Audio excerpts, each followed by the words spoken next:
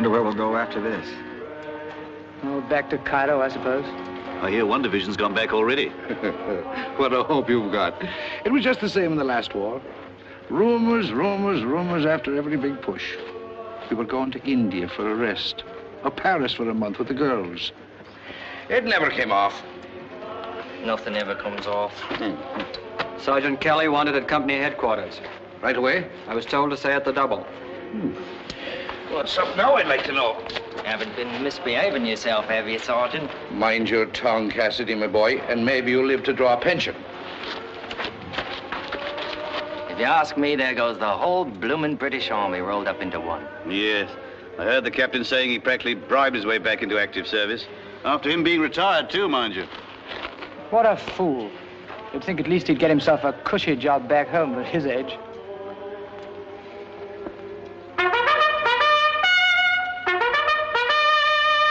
It is, by heavens, it is! What a bit of luck. A night's rest and the mail up before we turn in. Letters from home. Good. Come on, lad, hurry up. The mail. What, you blasted blinking baboon, you come back here. Lexington, come on. Johnson. Ferguson. Corporal. Sergeant Marcus. Right here, Corporal. Hill. Here. Cottrell? Hi there. Cottrell, here's a letter for you. Higgins! Yes, sir. Cassidy! That's me, Corporal. Pilcher! Here, Corporal. Spence! Here. Here. Here, wait, there's a package for you. Popular bloke, ain't he? Symes! Here, Corporal. Mine! Here, Corporal. Bridges! Here, Corporal. Spence. William! Here, Corporal. My son. Your wife certainly won't need a photograph of you as long as he's around. Do you really think so? Most people say he's the image of his mother.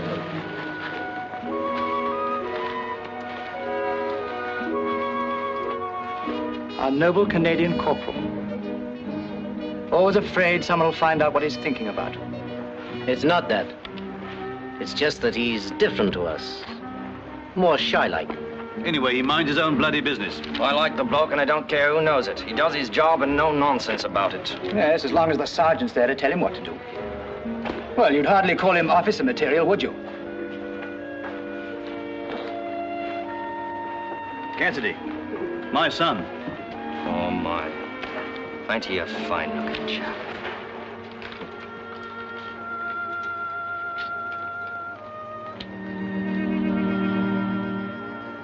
London, October the 24th. Dear Colin, your letters are so few and far between. Where are you? How are you? Are you well? Only last night, Tom Benedict and I were talking about you. He's a war correspondent now and is making quite a name for himself. We talked about the cocktail party you took me to in Chelsea before the war, just after his first book had had such a marvelous success. Remember? I expect a lot of celebrities will be here. Well, there'll be free food and drinks. What's Mr. Benedict like? Really like, I mean. Oh, rather like his book. Highly successful. Would you have wanted to write his book? I'd like to write even a seed catalog that sells 30,000 copies in 2 weeks.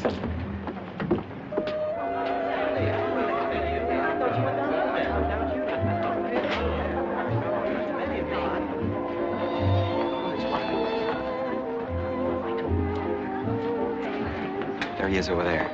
Remember my second chapter? The Prime Minister invited me down to Chequers for the weekend to discuss the whole situation. Dickie Mountbatten was going along, of course, and... Colin Spence. Oh, Tom? I'd be meaning to ring you about lunch, old man, but I'm afraid they've had me rather hopping. Oh, this is Miss Lee, Mr. Benedict. How do you do? I'm delighted. You two know everybody, of course. Oh, by the way, that last article of yours was simply top hole, had real thought. I read snatches of it in the plane coming from Moscow. Cocktail? Thank you. You're, in films, aren't you? Oh, no, I'm a pianist. Why? Well, anyone so beautiful usually is. I expect Colin's told you we were both on the same newspaper in the old days. Oh, yes, he has. Good old Colin. I tell you, this lad has a head on his shoulders. He means for a provincial. I'm afraid he's a little bit too self-effacing for these times, though. You know, like the good old democracies. Nice, but a little bit too civilized for his own good, eh, Colin? I dare say you're right, though. I'd never have thought of it that way. By the way, you two aren't engaged or anything like that, are you? No, we're just very good friends. Oh, good gracious, I must run. I'm broadcasting to America in 45 minutes. It's rather a nuisance, but there it is. I say, what about you coming along to the broadcasting studio with me? But we just got here. I'd rather like somebody nearby on those occasions to signal me in case I start playing silly tricks or lose my nerve or don't get absorbed. But Colin... Oh, I can't depend upon him. He's far too lenient with me. But it's tremendously important with my book coming out in America. You won't mind, old man, will you? Oh, I suppose not. I won't keep her more than an hour. Now, there's a couple of ideas in this broadcast of mine that I'd like to talk over with you, you know, from a woman's point of view. The first thing is this now. Do you think it'd be a good idea?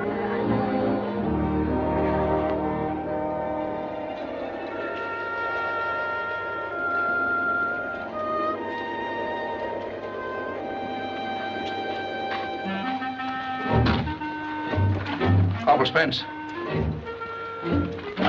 Corporal Spence. Oh, hello, Sergeant. Listen, lad, I've got orders. Oh, wait a minute, Sergeant. They're going to send us out tonight after promising us arrest. Oh, it's not as bad as that. We'll provide a daylight patrol for tomorrow. Just to look about. Why ask? Why doesn't the Air Force get the job? Air Force.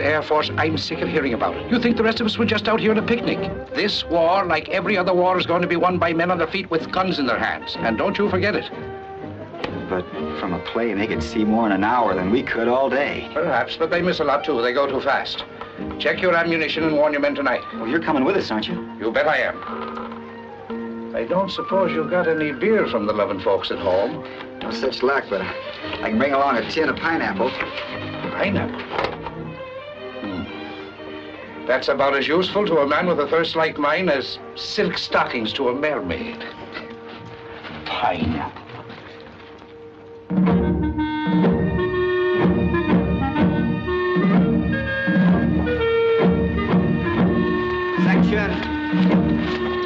Halt!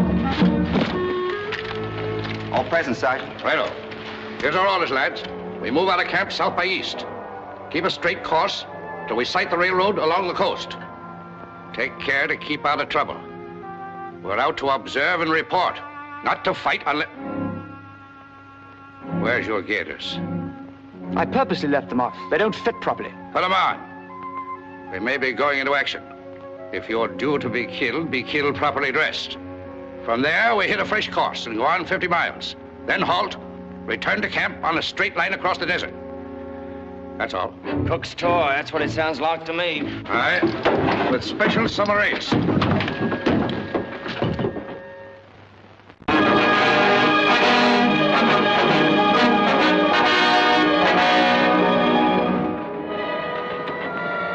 I don't suppose we shall see a blasted thing. The Itais are sticking to their camps, and the only Arabs I've ever read about do their traveling by night. Sensible, too. Only we could think up a patrol like this. If there wasn't a war on, I know what the sergeant ought to do. Post a lookout and let the rest of us take a snooze till the weather cools off. Oh, I don't know. I was thinking there's something rather sublime about the desert in moments like this. Something that strips the mind of superficialities. Makes you think of the important things. Pass the quinine, Corporal. Cottrell's got a touch of the sun. I wonder if Liverpool's changed much. Should be. It's been bombed enough.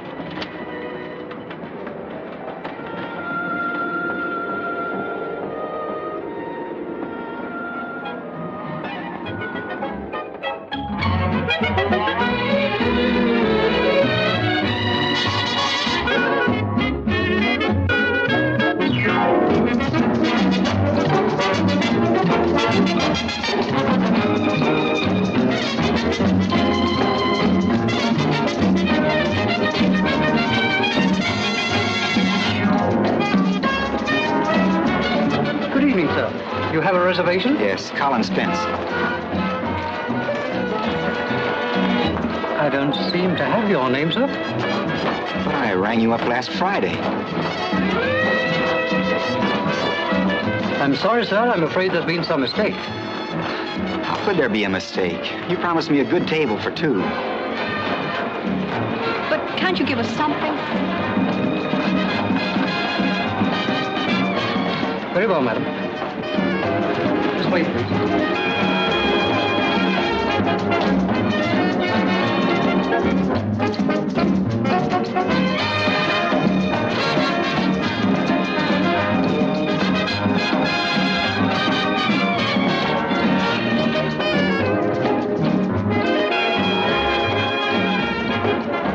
best you have?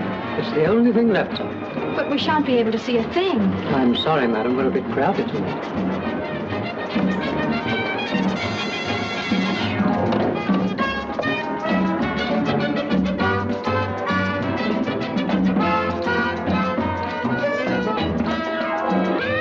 But they promised you a good table. Why don't you make them give it to you? But if this is the only table they have left.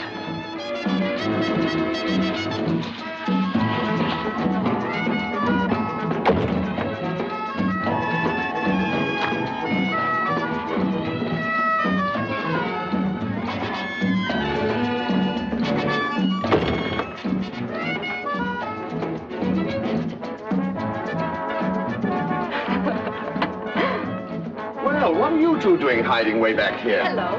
Oh, you won't be able to see a thing. I had reservations, but there was some mistake. Oh, nonsense. They don't make mistakes here. I hope you made a row. Oh, Colin doesn't like rows.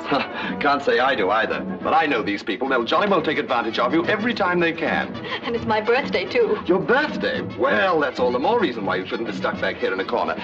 The boy, send the head waiter to me immediately, will you? Especially, if I may say so, since you look so very charming. Oh. Well, please. I'm sorry, sir. I say, look here, what do you mean by telling these friends of mine that you've no decent tables? But, Mr. Benedict, there really isn't any space left. Well, add 2 more chairs to my table. These are my guests. Very well, sir. Oh, we really couldn't think of it, Trudy. Oh, but you're not, old boy. Definitely not. In fact, you're saving me from a very dull evening with my publisher.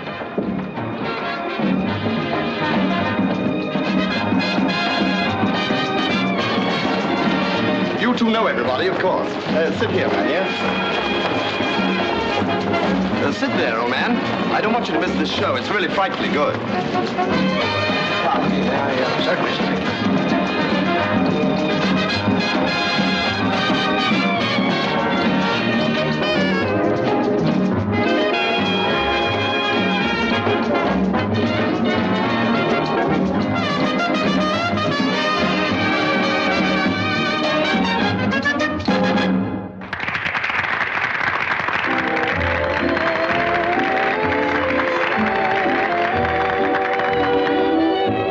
Shall we?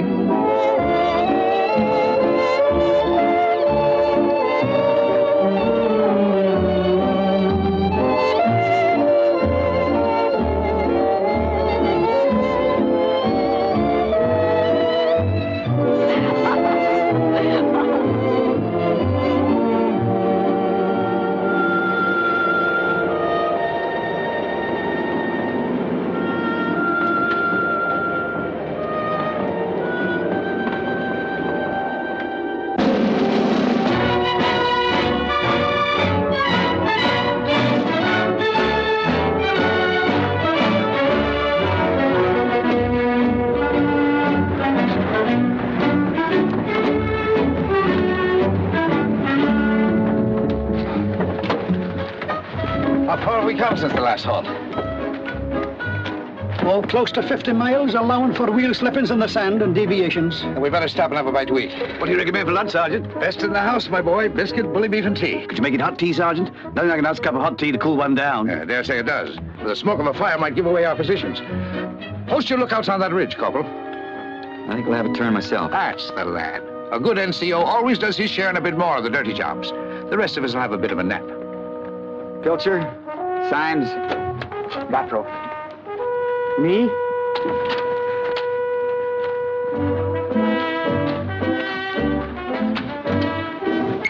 Give me a hand with this Lewis gun.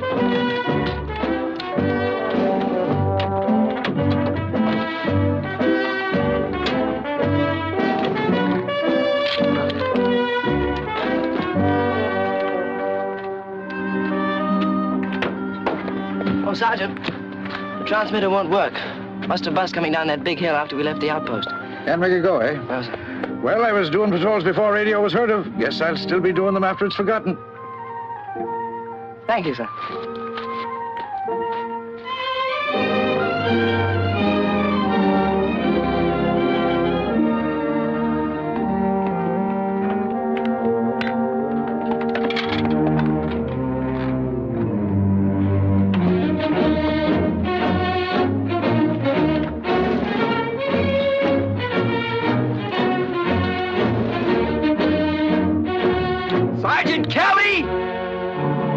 Sergeant Kelly!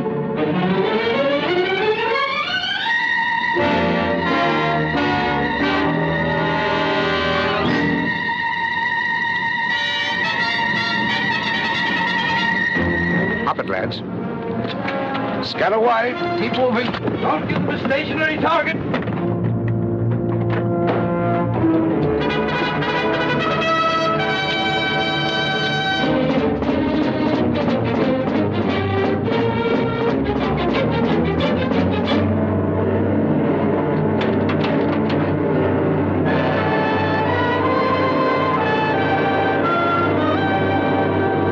Here comes the sergeant. What's happened? She's dead. Well, I can see that.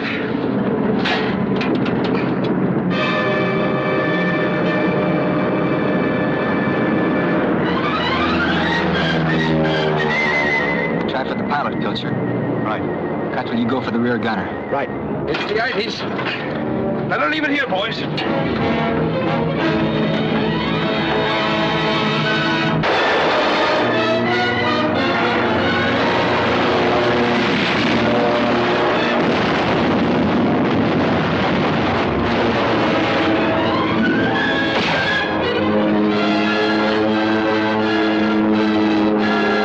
We're get on the other side.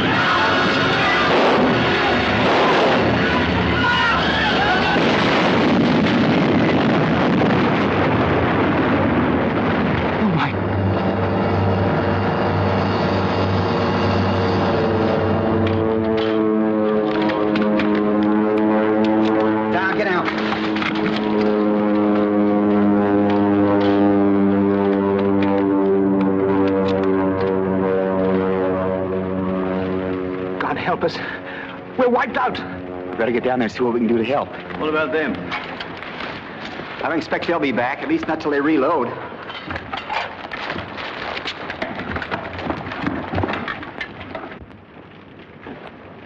Sorry, lad. That's all right.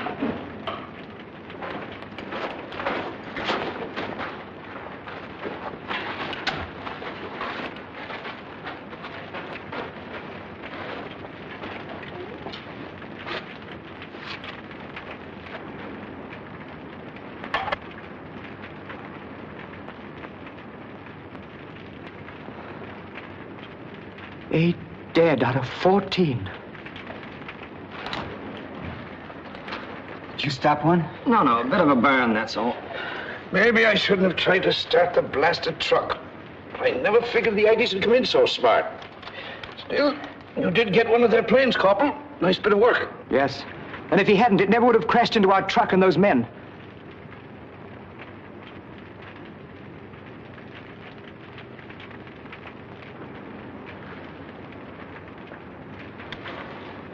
Won't do any good to look at that. I've gone over everything. All right, lad. Into the curry you go.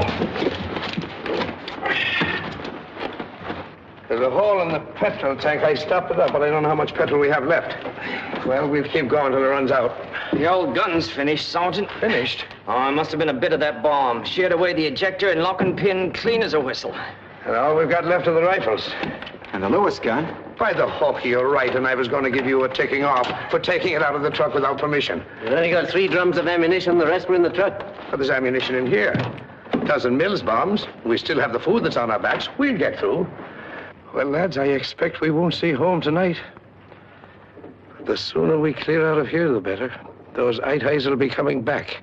And this time they'll mean business. Symes, you do the driving. Can't we bury those poor devils? Don't worry. They'll never miss it. Nasty kind of death. I'm glad I didn't find any of them alive. Maybe they'll turn out to be the lucky ones yet.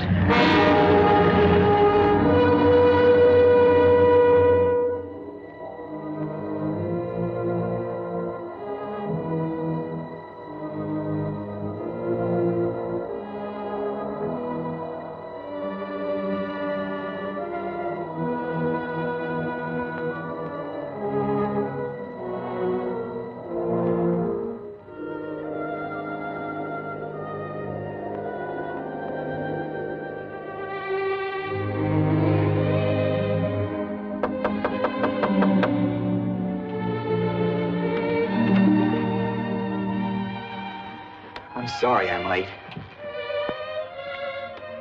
Good heavens, when did you do that? Today. Doesn't fit very well, does it? But I never dreamed you were thinking of such a thing. I wasn't till yesterday. They say the Army's either going to take some weight off me or put some on. I forget which, but I expect it'll look better then. Army shoes. Aren't you going to try for a commission? Oh, I'm afraid I'll have my hands full being just what I am. But somehow you didn't seem to talk about the war very much. I never seemed to associate it with you. Was it Dunkirk or Rotterdam that got you? Not exactly. Well, do you think they're going to invade us? I don't know what they're going to do. And I don't know how to explain it. In fact, I don't know that I even understand it myself. But, you see, there was a waiter I used to know in Paris. He worked in a little cafe in the left bank called the Blue Monkey. I just happened to drop in there one night. I'd been trying to write all day and it hadn't come off. I didn't care whether I ate or not. But Joe, at least that's what I always called him. I never knew his real name. Pierre, I suppose. Well, you know how Frenchmen are about food. Well, he kept asking me how I liked this and how I liked that, and I just kept muttering, mm-hmm. I wasn't paying any attention to what he said. My mind was 1,000 miles away, and well, suddenly he got so mad I thought he was going to throw me out of the place. You know how taxi men are in Paris when they don't think you've tipped them enough? Well, that's the way he behaved, only it wasn't the money. It just seems I was a poor, stupid idiot that didn't have sense enough to appreciate good cooking when I tasted it. This doesn't make any sense at all, does it? No, it doesn't. Go on. Well, the long and short of it was I apologized and explained why my mind wasn't on food. It wasn't long before I got him calmed down. After that, I got in the habit of dropping in there almost every day. I tell you, Joe was a real person. I used to tell him he was a poet, only he used cherry instead of rhymes. And French to the core. You know, liberty, equality, and fraternity. They really meant something to him. Although, of course, he didn't talk much about it, except in terms of soup and truffles. Well, I saw Joe yesterday. Here? In a newsreel. I got just a glimpse of him in a crowd of Frenchmen being herded along by German soldiers. Anyhow, suddenly Joe looked right straight at me. He didn't have to say anything. It was all there in his eyes, the whole story. And somehow I couldn't get him out of my mind. And this morning I went back and looked at the film again. And suddenly I knew I just couldn't sit around any longer. If I did, I'd never be able to look a bowl of soup in the face again. I told you this didn't make any sense. It makes a great deal of sense, Colin.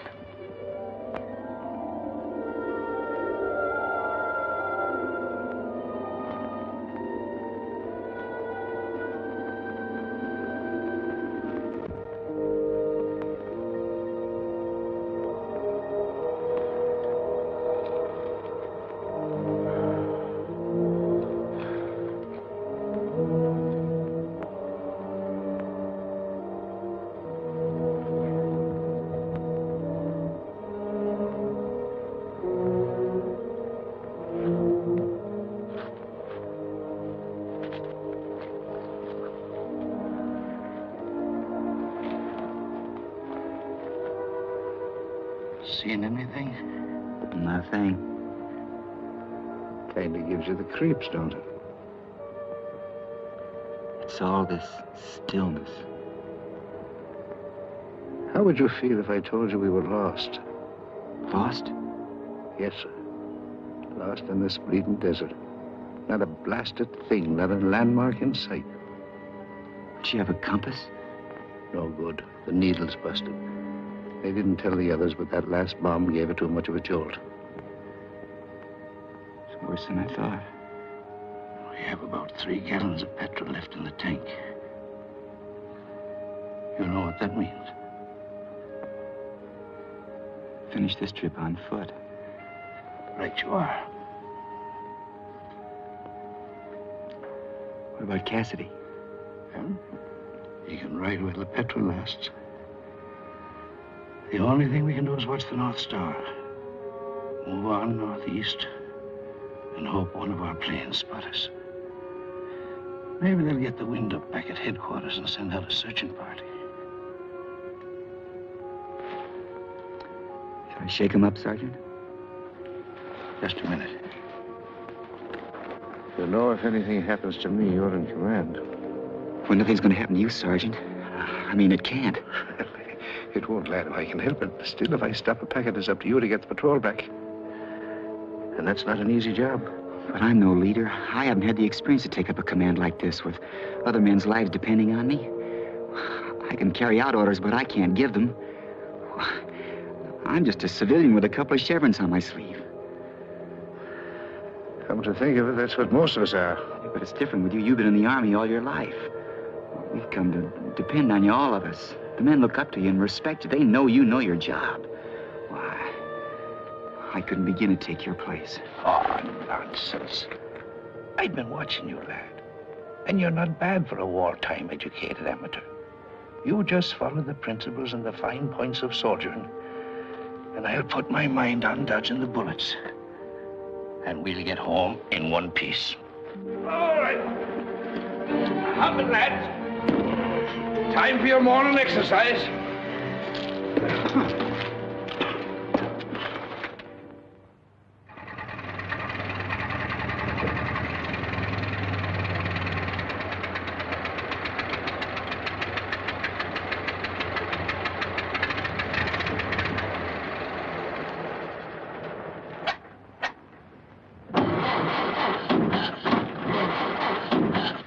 She's dried out, Sergeant. That's as far as she'll go. Well, as a mechanized army, looks as if we're finished. Nothing but a heap of old iron now. Should we smash it up a bit before the I-Ties get hold of it, Sergeant? No. We'll take out the carburetor and the distributor. It isn't likely the I-Ties will have any spare parts. We'll take them back with us. Maybe they'll send out a party and bring it in. How far we got to go, Sergeant? Well, it's hard to tell. Maybe 60, it may be 80 miles. But never mind, lad. We can do it. Flying up. Where? Flying close to the ground.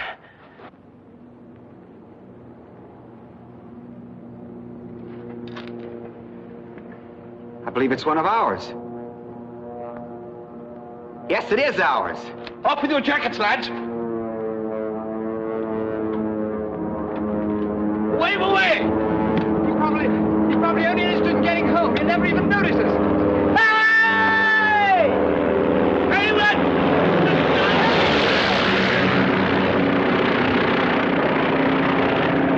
If we only had a signaler, we could tell him our troubles in Morse. Never mind. He'll report where we are.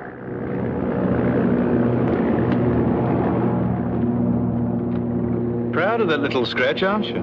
Can't wait till you get home to show it off. See that you don't stop one in a worse place and have to lie on your belly to wave.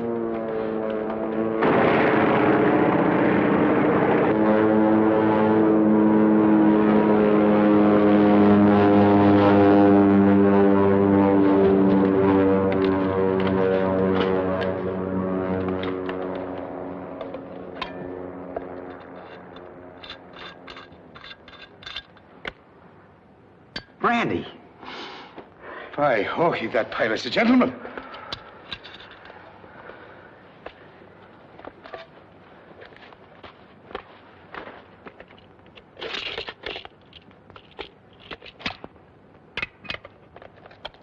And chocolate. Chocolate only makes you thirsty. All right, you needn't have any. What's that?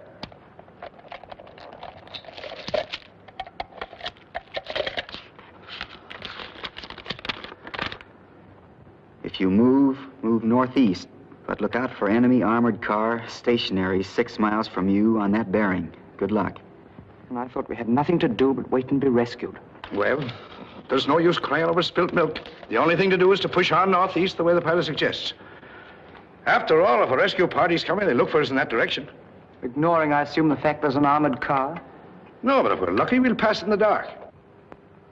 Unless, of course, we sneak up on it and spring a little surprise of our own. There can't be more than 6 in the crew. Against 6 of us, what could be fairer? Perhaps if we give them a good shaking up, we could get away in the car ourselves. What did I tell you, Corporal? You have the making of a real soldier. Stick to the army, lad. And listen to me, of course. There's no telling where you'll end up.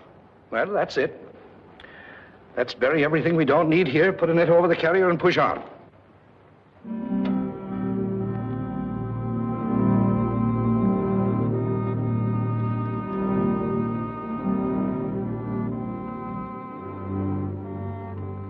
Picture paintings.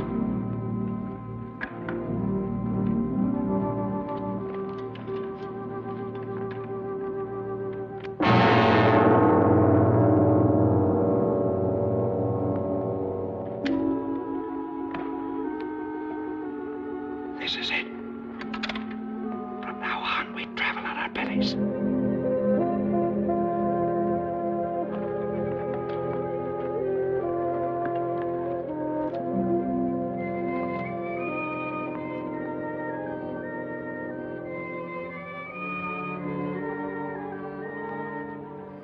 Just like us last night. Maybe. Our sentries wouldn't do that, Corporal. Look at the fools, just like high ties. Well, it shows you what bad discipline means. Remember that. We could shoot them from here, couldn't we? In this light, at this distance, with a bit of luck, we'd hit one, the rest would be in that car in no time. We'd never have a chance. No. We've got to surprise them. We've got to crawl without a sound from anyone. Corporal, you and Cassidy go after the sentries. You'll have to belly flop. Yes, Sergeant. The rest of us will go behind that smaller hill and crawl up over the shoulder. Check your time. It's 11 o'clock. You'll be in position before we will. So wait till you hear a shout or a shot, then lay them out. What if they spot us first? Open fire. Wherever we are, we'll go in and shoot them up. You understand that, lads? Good luck.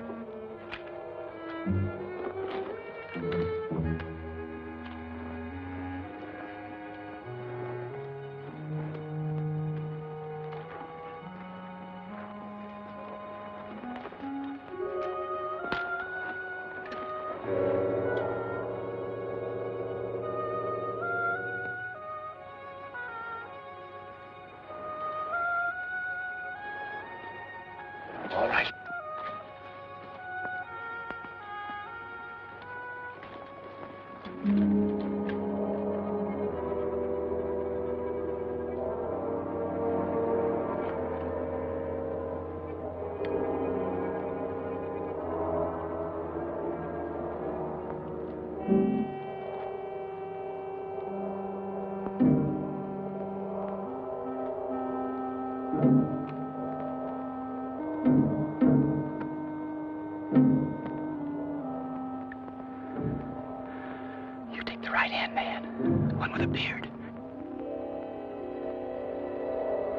That's a stunning head. It'd look nice mounted.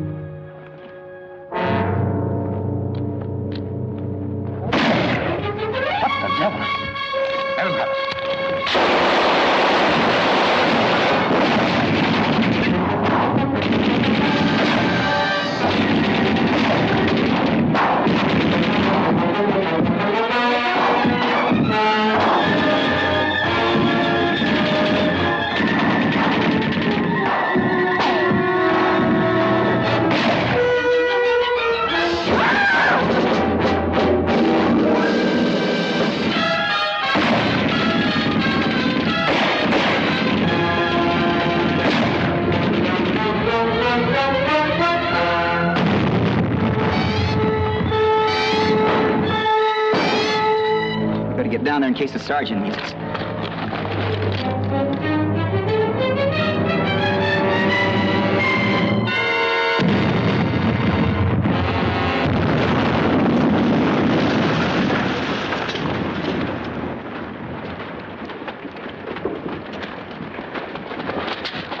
What happened? Symes had his safety catch off. He slipped and let off a round. We still had a long way to go, so we made a dash for it.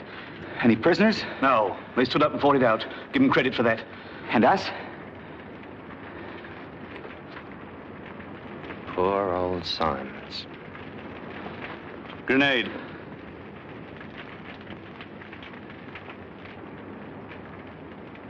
Where's the sergeant? He's up there with Cottrell. You'd better have a look. I'll go and collect Symes' paybook and identity disc and that sort of thing.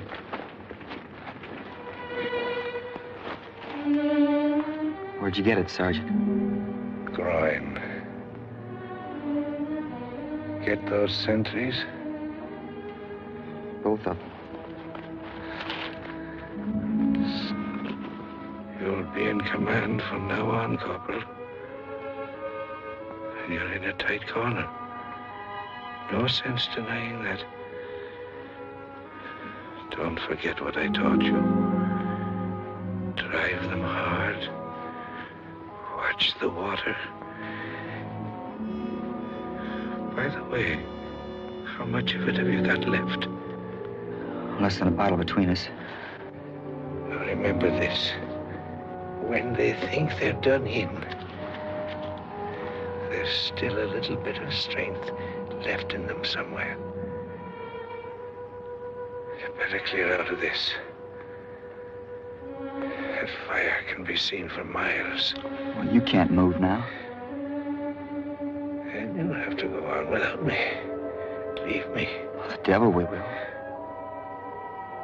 Corporal Spence, I'm still in command of this patrol. And I'm giving an order. I'm sorry, Sergeant, but we couldn't do that. It's insubordinate.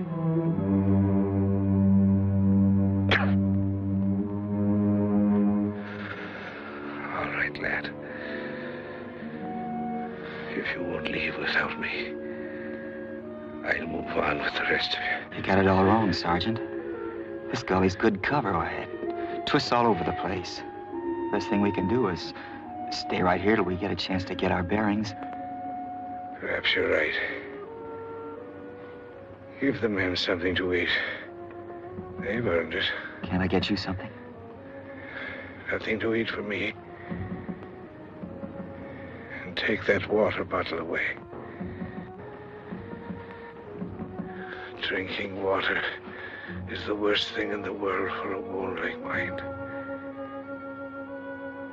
Just lay my rifle here beside me. What for? I want to use it as a crutch when we move on. I'll give it a bit of a cleaning while we're waiting.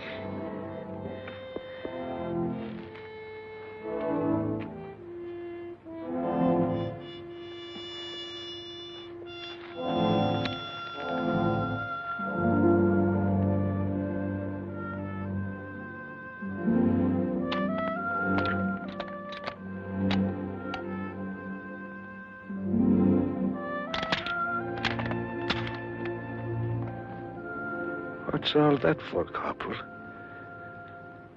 Short of ammunition? No.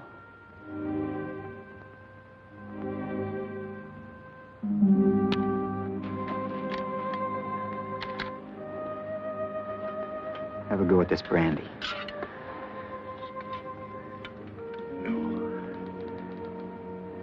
And that's the first time I've ever refused brandy. Spoiling my record. Go along now and see to the men.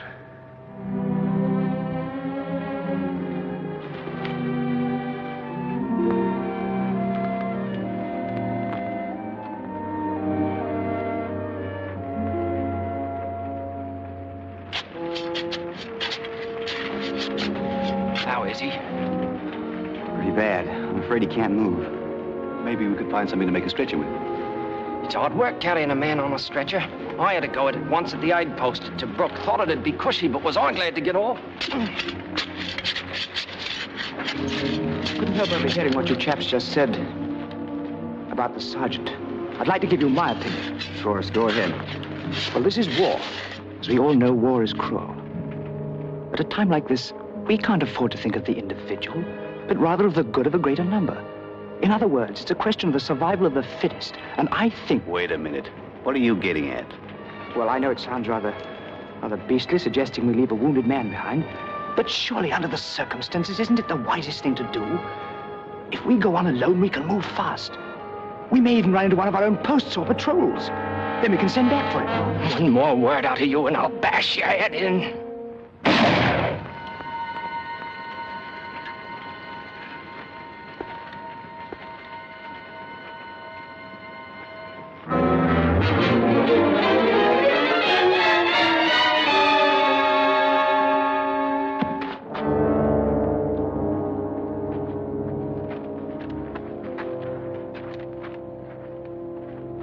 How did he do it? I unloaded his rifle before I left.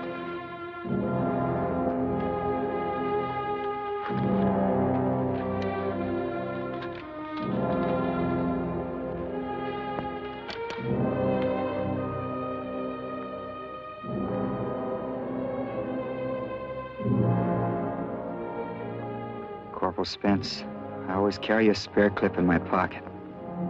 Best of luck and God bless. I bet he was laughing to himself when he wrote that. He always liked to pull a fast one. That's why he wouldn't eat or drink. He was saving it for us. He was a real old soldier. Not many like him left. A bit rough and hard-bitten, but by Oki, he died like a gentleman. We'll miss him. We better bury him next to signs and clear out of here.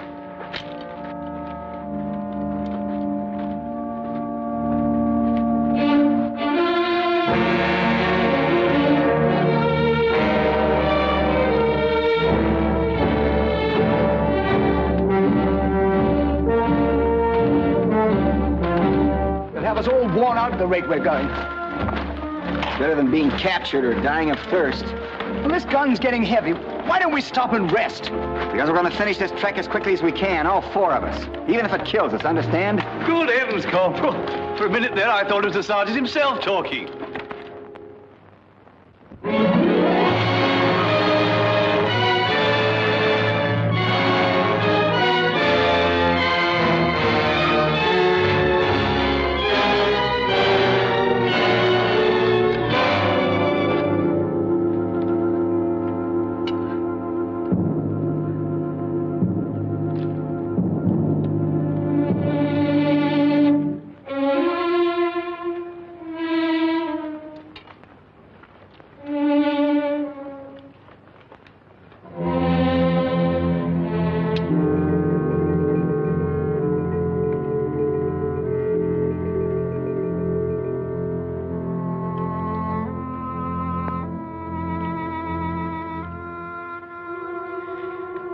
Is this the last, Corporal?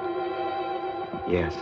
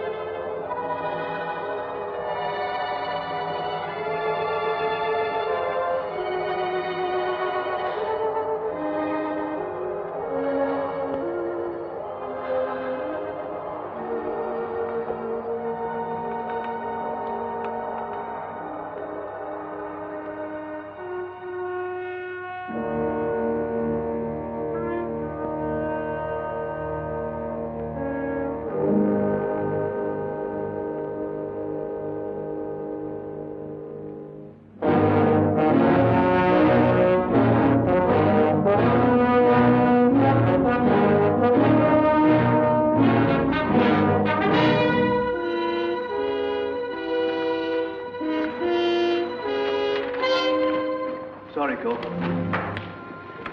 Look. Wheel tracks.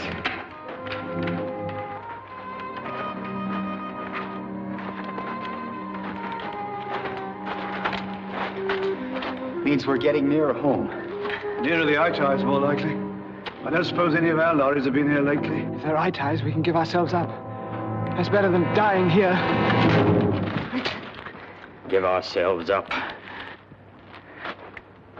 Oh, I didn't know I had that much strength left. I could crime her for that, you know. Sorry, Corporal. Did I ought to have asked your permission first? I've been wanting to do that for a long time. Give ourselves up. You won't crime Cassidy, will you, Corporal? No, I didn't see it. Cottrell, if you make a song and dance when we go back, I didn't see it, understand? But I don't want to arouse an arguments among ourselves. We can't afford it. Come on, Cottrell, get up here now, Chris. No more talk about giving ourselves up. I didn't mean anything. I'm a bit delirious, so... Okay, we're all that way, but keep your mouth shut.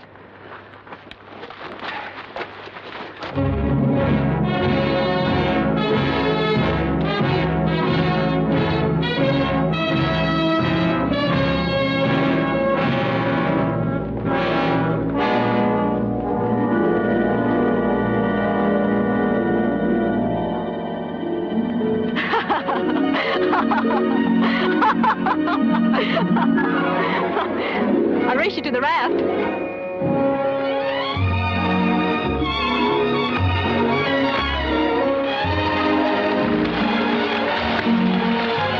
I feel guilty being here. Why? Don't you like the water? Oh, I love it. But I should be working. Oh, it's too hot to work. Besides, this is my first leave. You owe it to me.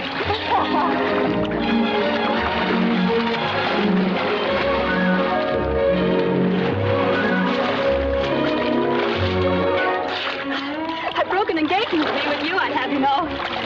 Tom?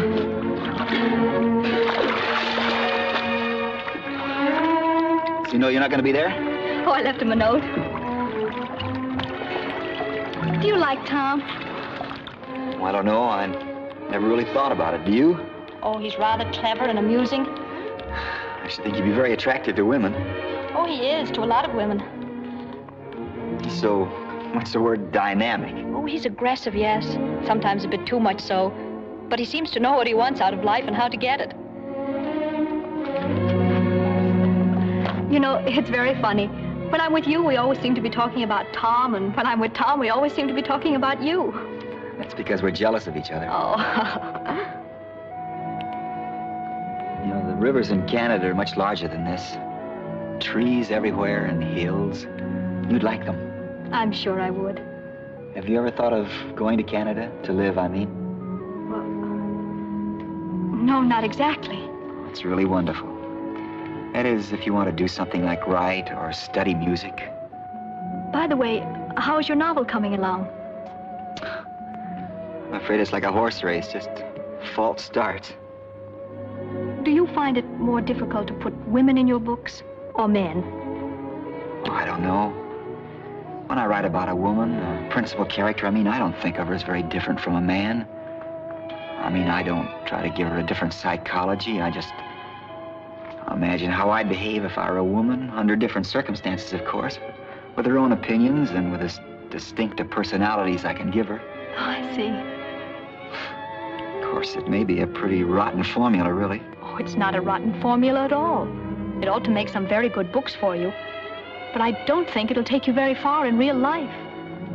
You don't? Unfortunately, women aren't just like men. They don't talk like men. They don't behave like men. For instance, when a woman's in love, she's helpless to do anything about it until the man opens his heart first. Oh, of course she can scheme and contrive to make him declare himself, but the initiative is really with him. That's just one point. I guess it makes a great deal of difference. Or do you think so? Maybe that's what's been wrong. Maybe I haven't given my characters the right point of view.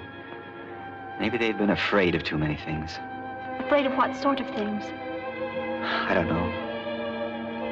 Did you ever know anybody who didn't like to open a telegram or look at a bill from a tailor or wouldn't ask a girl to dance because probably she'd already promised to dance? or walks up and down in front of a house trying to make up his mind to ring the bell, or just won't take a good, healthy slice and bite of life because it mightn't taste good? Well, if you have, you've got a pretty good idea of the kind of book I'd write. Shall we swim again?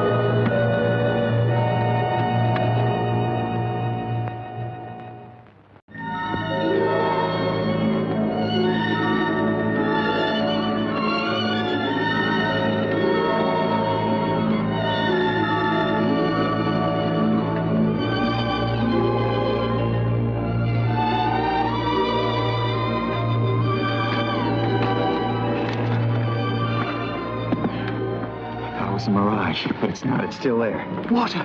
We're saved. Stay down. Suppose it's occupied. But there's water there. We've got to have water. I don't see anybody moving. No trenches or pillboxes. That doesn't prove anything. We've got to be sure. But it's too hot to stay here. We'll go mad in this heat. The sun will be down in a couple of hours.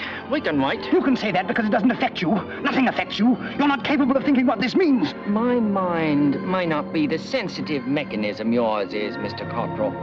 But I can get just as thirsty as you can and just as hot, too. And I still say we can stick it if the corporal says so. A sort of gully over there with some shade in it. No need to roast ourselves. Come along. Keep down, all of you. The idea is we go call for a drink as soon as it's dark, eh, Corporal? Thinks the place a blasted pub, doesn't he? Oh, wish to heaven it was. Do you suppose there's any dates on those palms? Proper chance. It's spring, you fool. Spring?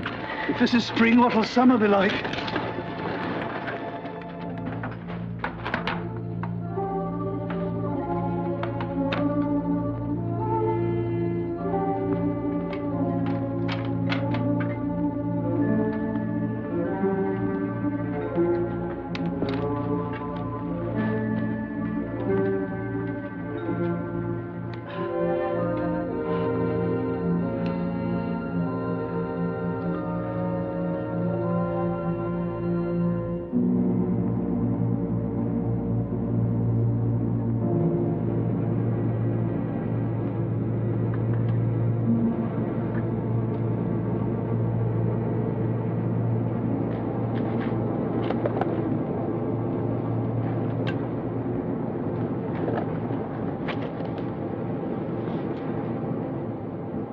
What is it? Can't tell. Doesn't look like one of ours, though. Fighter? Oh, it's pretty big. What would a bomber be doing it alone? Might be looking for someone. It's coming down. Why don't we fire a few shots to attract attention? It's a Jerry. Jerry?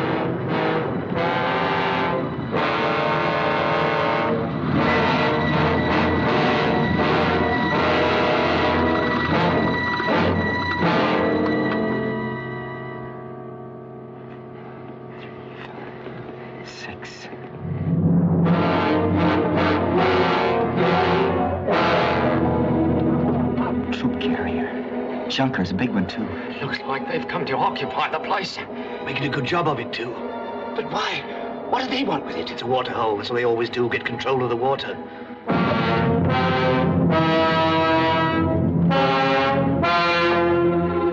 I tell you, we're finished. We'll all die of thirst. And for what? This desert? I told you it was insane. We're not as bad off as all that. There's still a tin of pineapple and a bag of grenades there. Pineapple? You swine! You filthy swine! Keeping it back while we're all dying of thirst. Watch your front. You're on guard.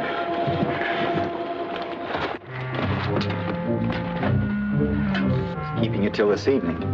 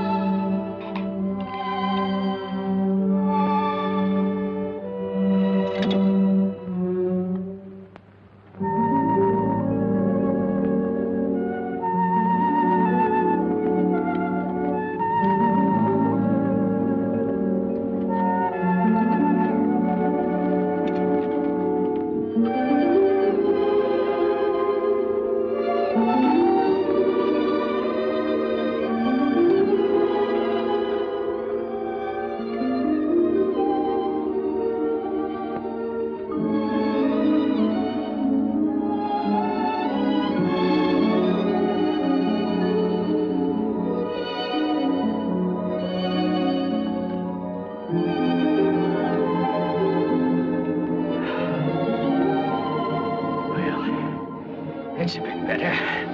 I think I carried those bombs for all those miles and never thought of looking inside. You carried him too, Corporal, till the corporal relieved you.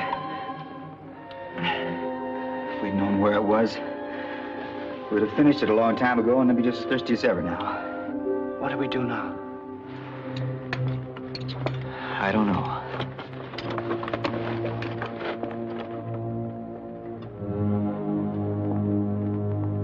Got an idea, but I want a little time to think it over.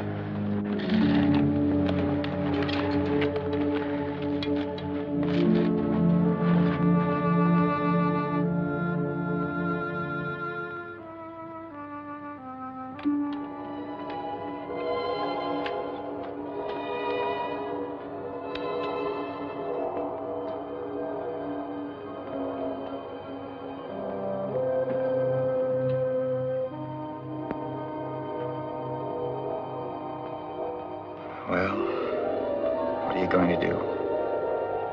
Stay here and die of thirst? Go over there and kill as many as you can before you get killed yourself? Or are you going to surrender? I suppose there's nothing really dishonorable about that. At least you can eat again and drink again and be in the shade. Besides, as Cottrell says, this whole business is insane. If the sergeant were here, I bet he'd... The sergeant. After all, he said it was my job to get this patrol back safely. Just a question of how. Maybe if I think of him long enough and hard enough, I can figure out the answer. Think of Kelly. Think of Kelly. Think of Valentine.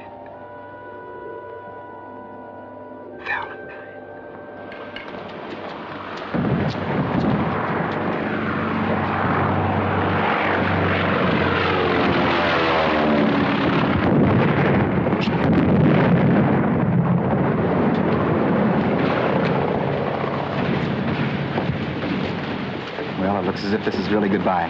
Yes, I expect so.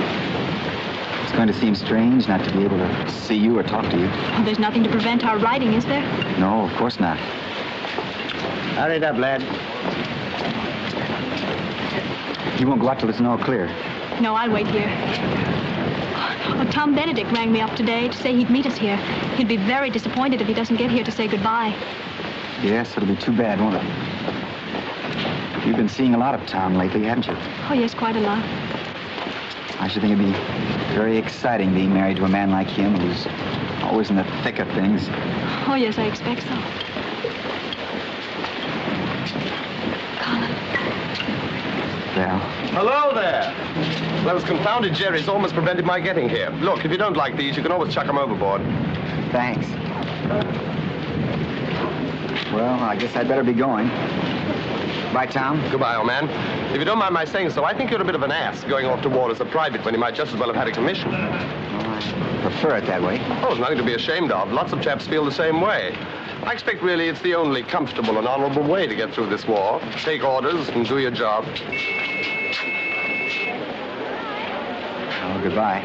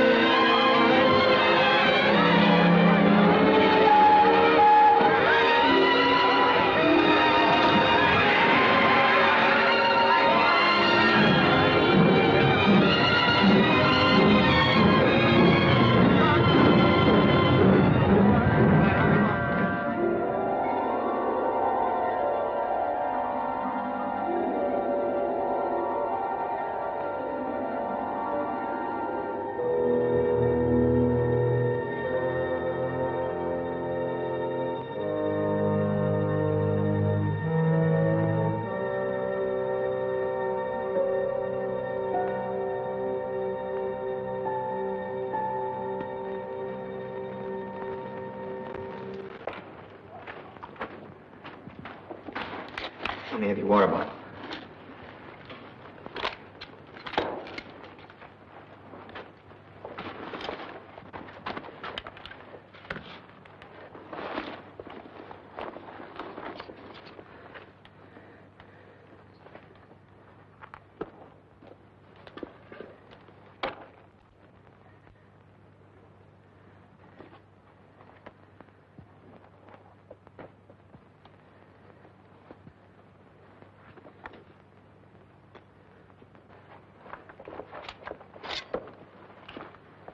What you gonna do? Go down there and reconnoiter. I'll come with you. No, one has a better chance. Look here, Corporal. You don't have to go. We still got a drop of brandy left. We can do without water. And don't be disappointed if I bring these back empty. We want a password and a countersign when I come back. How about Sergeant Kelly? Password Sergeant, countersign Kelly.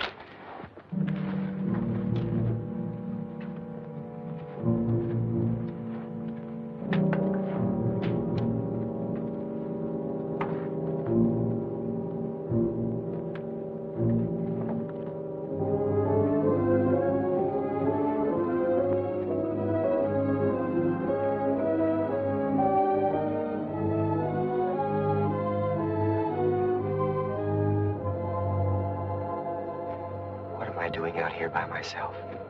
They gave me a chance to change my mind. Why didn't I? Because I knew they'd admire me for going. Because you knew it's what I'd do if I was still alive and in command. What? Because you knew if you didn't, I wouldn't lie quiet in my grave. That's not it at all. I did this to prove to myself that Tom Benedict was wrong when he said all I wanted was to get through this war as comfortably as possible. Very well, lad. Have it your own way. Watch yourself, man. You want to spoil everything by walking straight into that German post? You're not afraid of a jackal, are you?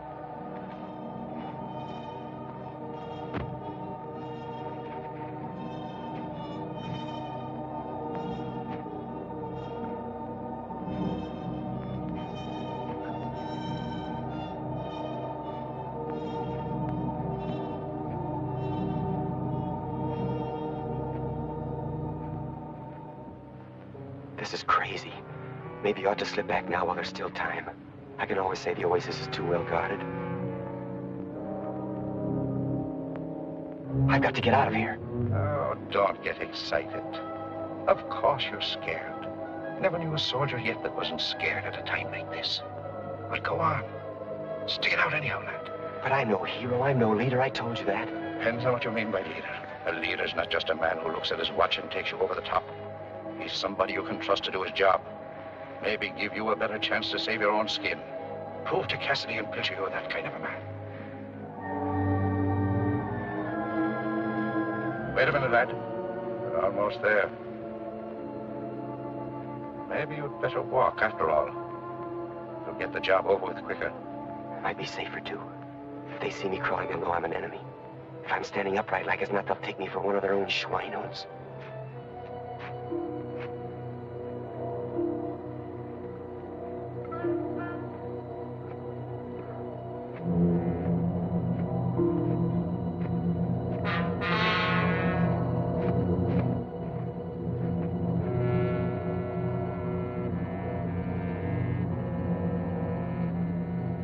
Ammunition.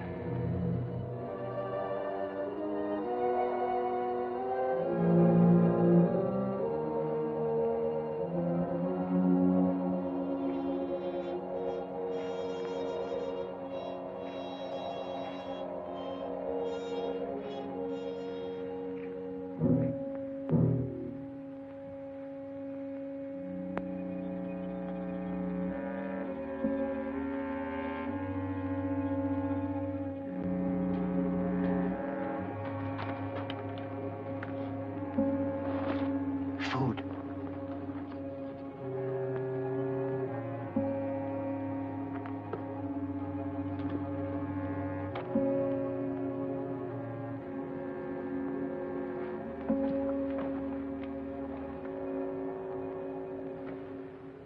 Now water. Must be a well somewhere. Where the devil is it?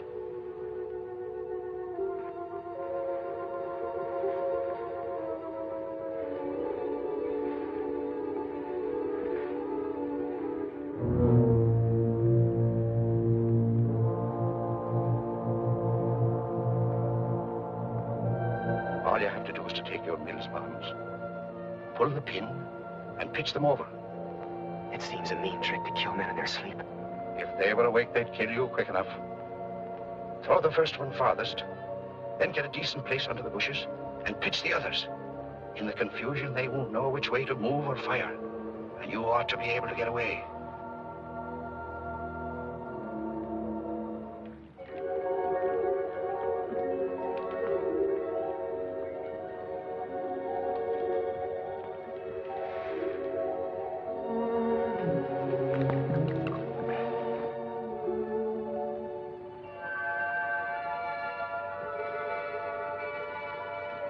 I'd better fill the water bottles first.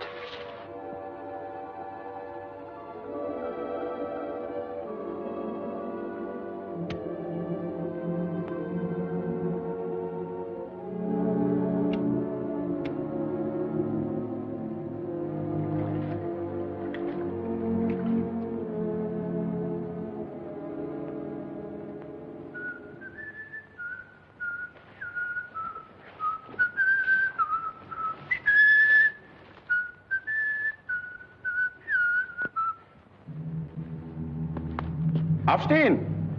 Ablösung vor! Aufstehen, Ablöse. Aufstehen, Ablöse vor. Too late, lad. Better get away from here. The others will be coming back in a moment.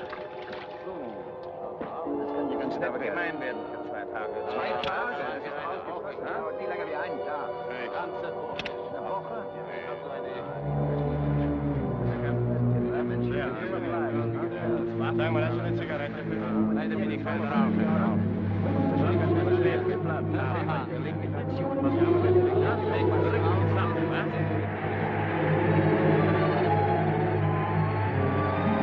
Hamzin. Ja, schaut so aus. Hamzin. That's Arabic. I know. They think there's a sandstorm coming.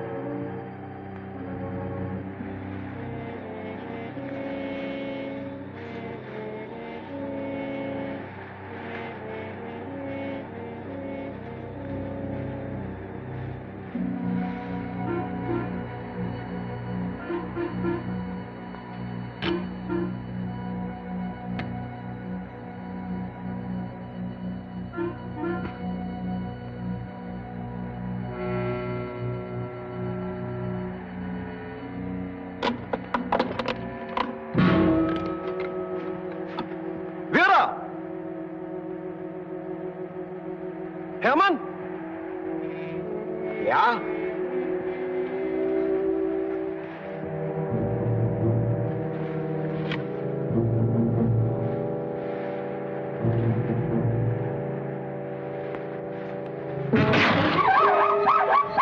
Was ist denn? Dummkopf!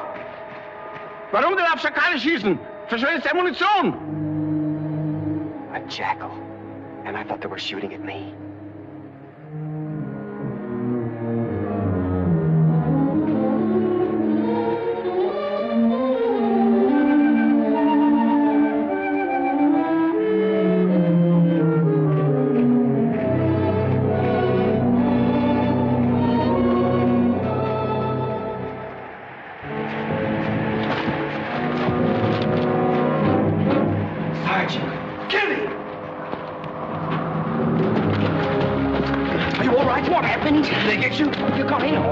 Water. Food.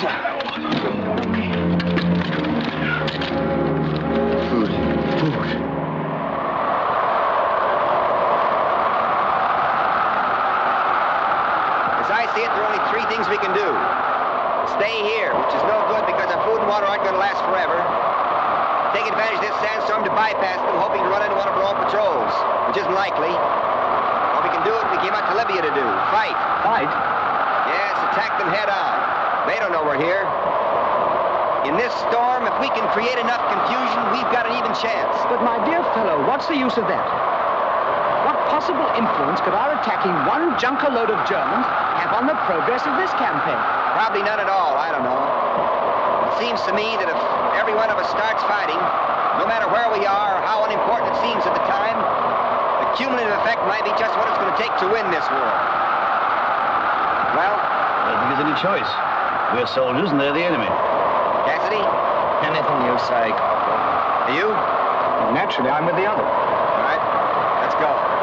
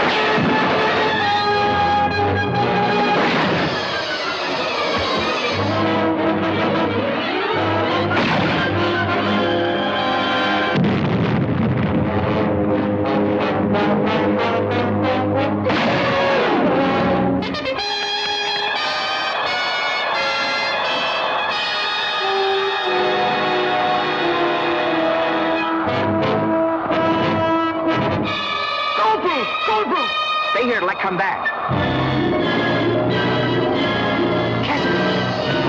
Cassidy!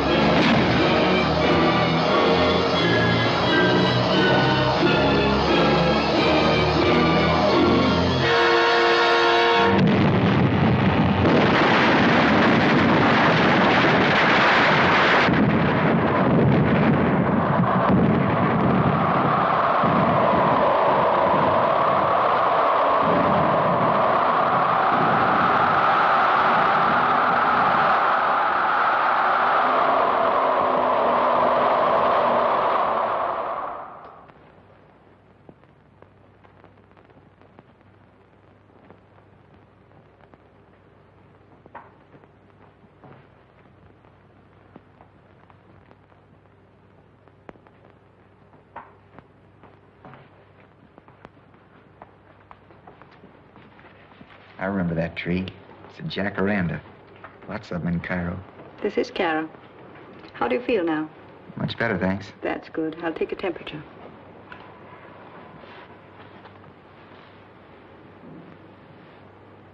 Have I been here long?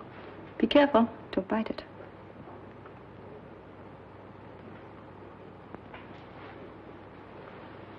What's it say? Why? Aren't you inquisitive? I bet I'm not much above normal now. You're doing very nicely.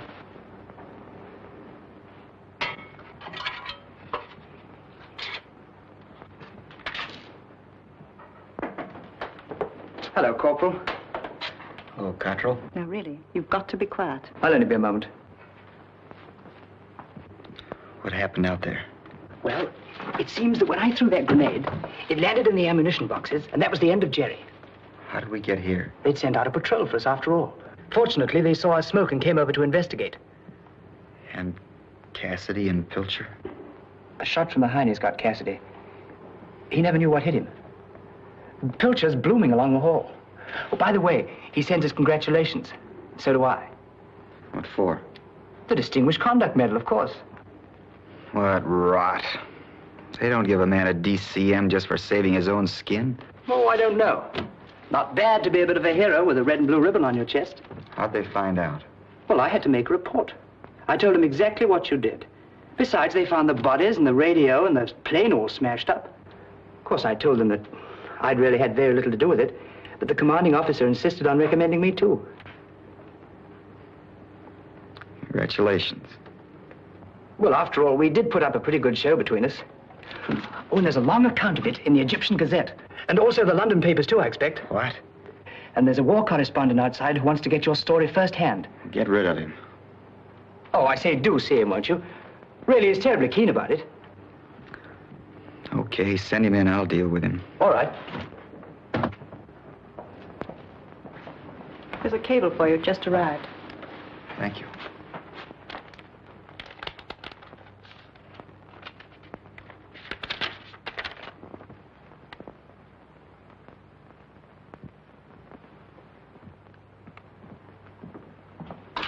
Right in here, sir. Thanks, old man.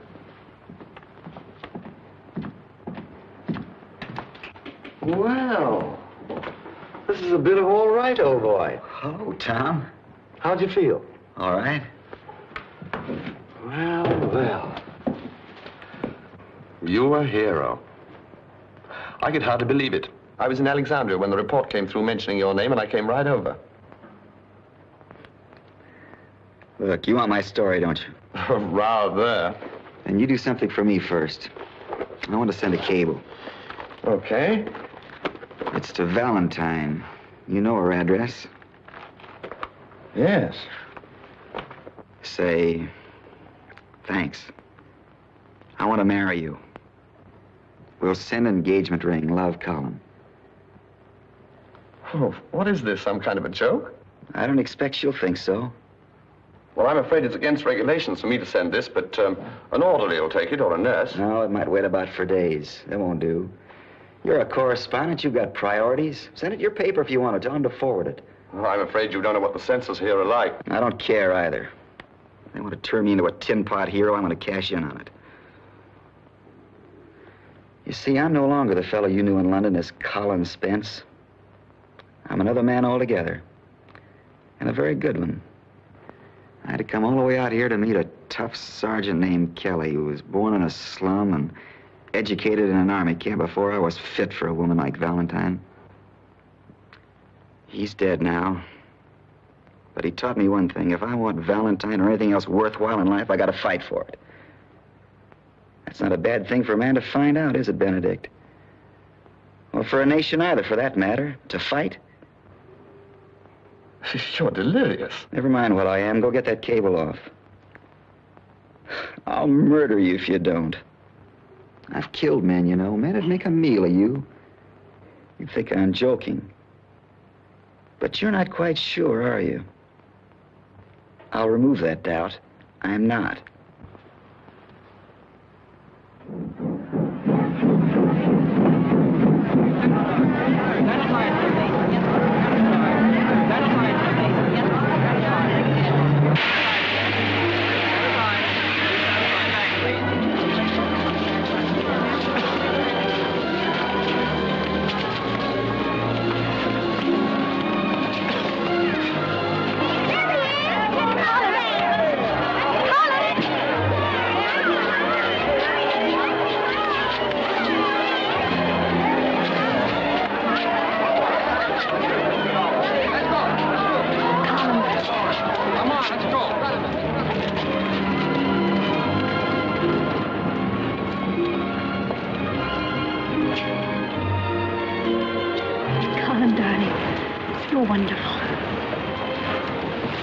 Take it easy. Don't overdo it, Corporal. Begging your pardon, Lieutenant. Now on, I'm giving the orders. Of course, darling.